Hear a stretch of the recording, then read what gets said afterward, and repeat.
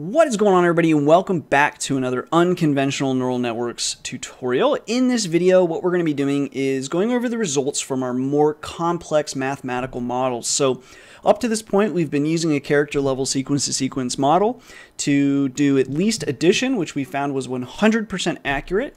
When we did the inference testing, we noticed there was some weird inconsistencies there. What was going on is with the chatbot, we have an additional scoring mechanism that's like a rule-based scoring mechanism that sits on top of the output. And depending on beam width, we can actually have a number of outputs from the chatbot, and then we can pick which one we want to use. And that's what we were doing with the addition as well. But with the scoring mechanism, one of the main things with scoring is we tend to like longer results and we penalize shorter ones. So in the model where we were doing like 5 + 2 or whatever, that's producing a very short result, and the network was kind of being scored negatively for that, and that's why we had that inconsistency. Now we could go through and make a different inference.py. I don't really see any need. This is truly just research phase, and with inference.py, you're only doing like one at a time, whereas the output dev is truly 500 or 100 out of sample tests, or however many you want to have. So to me, that's the way to go anyways when we're just doing research. So that's the way I've just decided to keep it. But that's why we had that like strange inconsistency there with 100% accuracy, and then suddenly we're finding instances where it's not. Anyway, let's get into it. So the first one that we have here is the multiple operators. So in case you forget, we can go into data and check it out. So we'll look at the from first. And we don't really need to look at two. But anyways, so in this case, it's a subtraction, a multiplication. We got a division problem. And the reason why there's spaces here, it's being tokenized, hence the character level sequence here. Anyway, all the different variants, and we're ready to rumble. So I'm just going to minimize this. And a couple things, all the models, including the 100% accurate addition model, this model here, the multiple operators, and then finally the much more complex math model, all of them I'm going to upload to Python Programming.net so you can kind of play with them. I'll try to remember to upload them with the settings file so that you could run it actually. But if I forget, someone remind me and I'll throw the settings into it. So this is the result. Basically right up here, it takes me forever to scroll this page. Let me just do a tiny bit. Hopefully there it goes. Rather than doing it via the Python files with the output dev, what we did here is this time it's actually just tied into TensorBoard so we can track these along the way. So all of these charts here are over time from start to the very end of what the difference was. So obviously, especially with multiplication, the magnitude of being wrong on multiplication is very much different than the magnitude of probably being wrong with like addition or subtraction. So we didn't want to just have a general how absolute valued off are we necessarily. Like we did, this is math total difference. Like we do track that as well, but we're kind of curious really about these individually as well, just to see if they're all learning or what's going wrong. So an addition is one above. There's so many plots here though that it is really, really laggy, so I don't want to scroll up. But anyways, it's there. And then what we have here is so the total difference, but then also the total accuracy. So as you can see, it took a little bit, then suddenly it jumps up, probably a learning rate decrease there. And then eventually it just kind of leveled out despite learning rate decreases. So I just kind of stopped the model at this point. It could keep going. Maybe it was going to learn something more. I'm not really sure. But I'm actually pretty impressed with a 45% accuracy. That's pretty good. So anyways, so that's that. I don't really want to harp too long on this one because this one's not as cool to me. I'm pretty confident we could come up with some sort of model that would learn this 100%. But what I really wanted to do was try far more complex types of math than just this. Because if we could solve the far more complex math with some sort of model, then that should also solve this problem. So let's move on to the far more complex variant here, and let me just pull down our paper space. So close that, and I guess we'll just have to keep it this way. So these are like all the charts basically for the more complex one. Now let me pull up an example. Let me see if I can't find, here we go. So let me just pull up a test from. So, and in fact, so I'm going to pull up one that's not tokenized because it's harder for us to read it. So I'm just going to go into new data instead. Test from. Oh man, it's goofing on me, man. Come on. There it goes. Anyway, okay, so these are the types of operations now that we're trying to solve. So not only do we have multiple types of operators, we've got multiple lengths of sequences, although these are all 5, interestingly enough. But this one's, at least this one's 4 long. And so is this. Anyway, but we also have like parentheses in here and different operations in the parentheses. We've got multiple parentheses. You can see there's quite a bit of embedding going on in this one.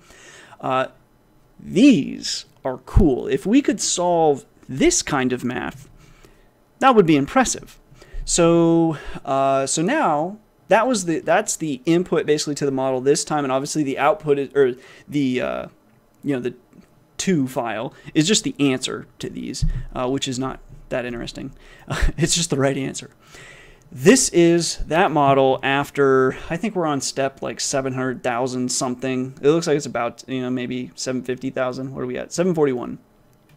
So 741,000 steps, and we're tracking all the same things. We're tracking the adds, the divs, the moles, the subs, and then the total difference. Now the total difference is a little hard to see, and so is moles.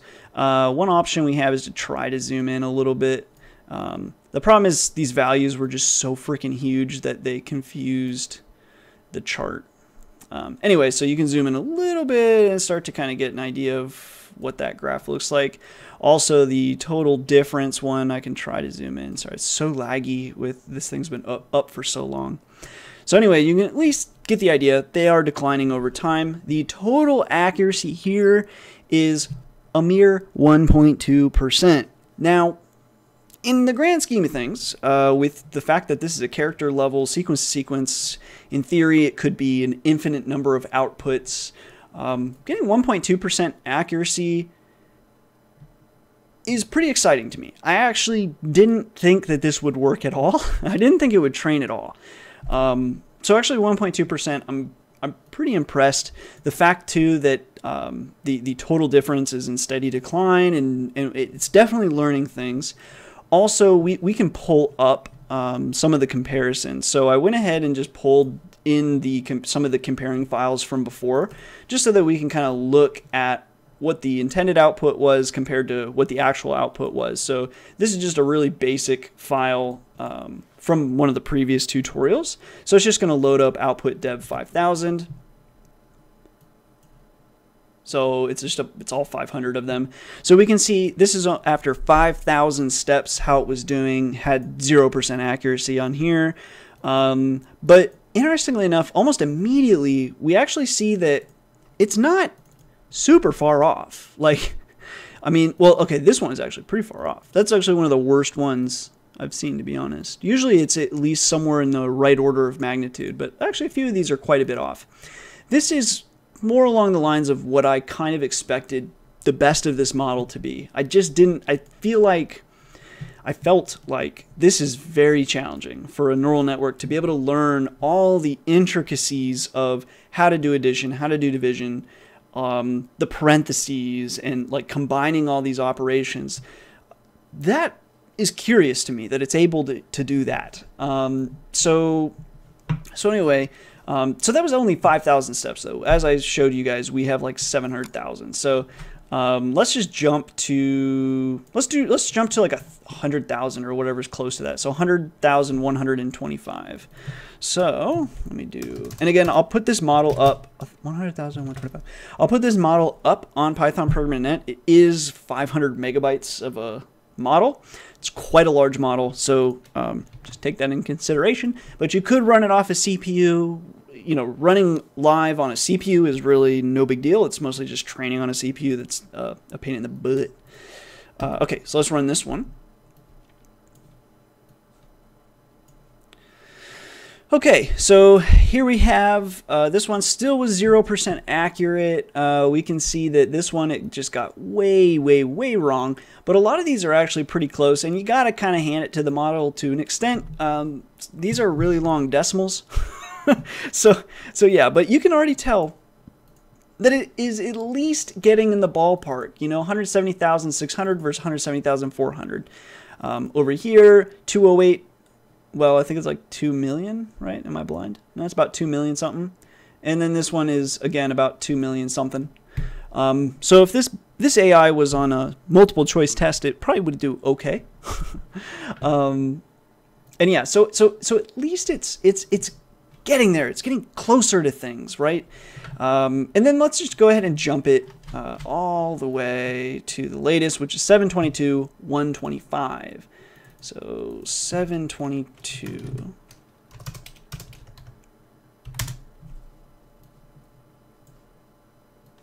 Make it nice and big here. Okay, so in this case, after this, it was 0.1. I forget if I round it. Do I actually round it? Possibly. Correct. No, it's not really rounded. So at least in this case, it was only 1%, and then like the best it's ever got is like 1.2. Not a huge difference. But anyway, we can already see here, I forget which one it was historically that seemed to always get the magnitude wrong. It was one of these shorter, one of these ones down here. Well, this one looks pretty bad.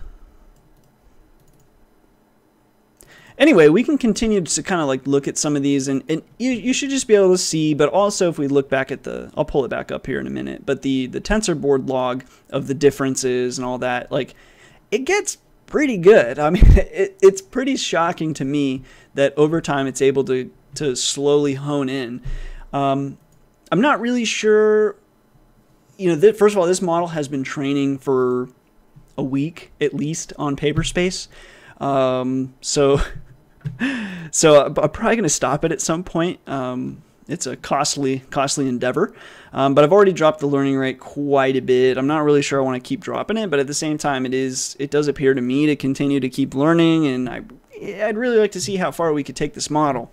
So we'll see, but I don't think we're going to suddenly jump up to above 5%. So I think the next step is to come up with a superior model that will learn quicker than this one does. So like in the first, let's say 10,000 or 100,000 steps, has it made more progress than this model? If so, I'll let that one continue and we'll see where we can get it. So anyway, that's kind of my plan going forward, but it takes such a long time to keep playing around with these models. So I'm just going to kind of keep playing with them. I probably won't make an update video every time I poke around. And in the meantime, we're going to probably jump into a different topic entirely. I'd like to play around with sound. So there's all kinds of fun things that we can do with generating sound.